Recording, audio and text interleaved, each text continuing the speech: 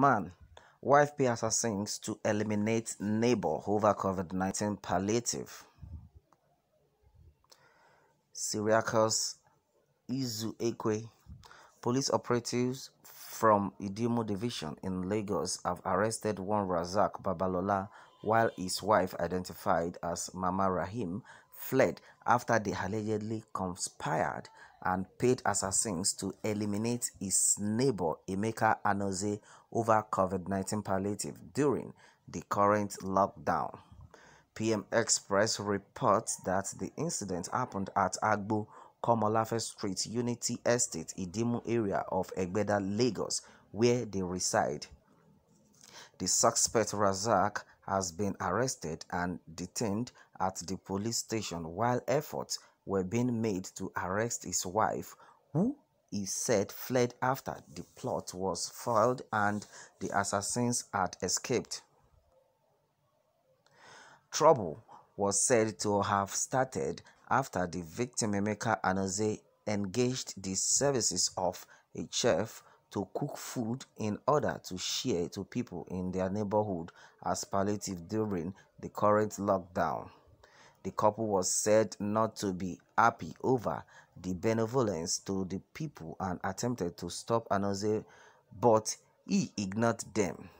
He went on, cooked the food and shared to the people around. According to Anozie, later after the incident, Razak's children were disturbing in the compound, throwing stones at his window, and he went to their mother to ask her to control their children since they were living upstairs in order not to destroy things in his apartment. The woman fled up and threatened to deal with him. And as I said, the next day, some armed men, about 14 of them, invaded his apartment, beat him to stupor, collected his phones, then brought him out to take him away with their waiting Toyota car before people in their neighborhood frustrated them and they escaped. The Anozie then rushed to the police in the pool of blood and he was referred to the hospital where he was being treated when he received information that armed men in military uniform invaded his apartment looking for him in order to eliminate him. However, when they did not see him, they attacked two of his younger brothers, destroyed his 2 televisions, other properties inside, looted his safe containing huge sum of money and escaped. He said that the operation was led by both Razak and his wife, now at large. When Razak was contacted, he admitted that he hired assassins, including the armed soldiers, to attack Mr. Anozie and blamed everything on his wife and in-law, who he said arranged the whole thing. It was gathered that it was not the first time such had been done on the tenants who had lived in the house in the past before the current incident happened.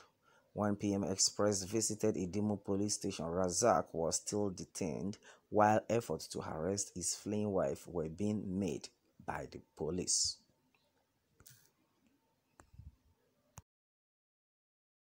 Wow, such is life. You see, no matter what, these people, Mr. Razak and his wife, they need to be arrested. They are criminals. They are not supposed to be living in the midst of human beings. Wow, what a life because of jealousy. No matter what this man must have done, that doesn't warrant that you should send assassin to kill him. What a life. Now she has absconded and she will definitely be caught. This man is a good man. He has try his best. I just know you understand that you mean you want to prove to us. That's what it's in their mind. You want to prove to us that you are rich, you have money. We'll show you in this house. We'll show you in this estate. You want to feed people. What is there? When this man sees that, look, even the federal government has not done their part. They must have tried, to an extent. But now this man wants to say, okay, let me make sure these people smile.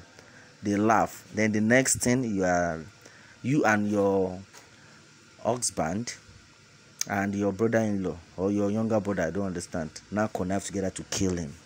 Wow. In fact, it's only God that will arrest you people. You won't escape it. They will never escape it. I pray that the good Lord will heal this man, and everything will be fine in Jesus' name. Amen. Well, let me have your take on this, and remember to subscribe for more updates. Thanks and God bless.